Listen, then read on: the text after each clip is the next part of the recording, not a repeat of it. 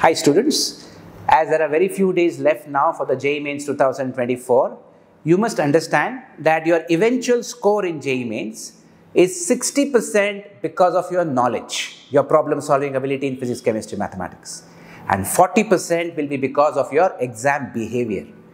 And what does exam behavior constitute of? It comprises of your stamina, the physical and mental stamina during the examination. It comprises of majorly exam temperament, how relaxed and how centered you are during the examination for all those 3 hours.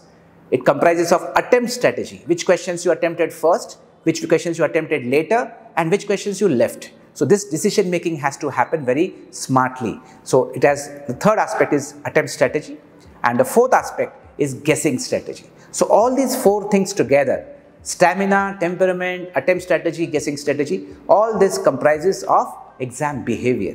So now in the coming days, you cannot increase your knowledge quotient tremendously. Maybe about 1%, 2%, 5%, you can increase your knowledge of physics, chemistry, maths. जो भी आपने आप last several months or years में पढ़ा है, अभी उसके ऊपर improvement hardly 1, 2, 3, 4, 5% ही होगा.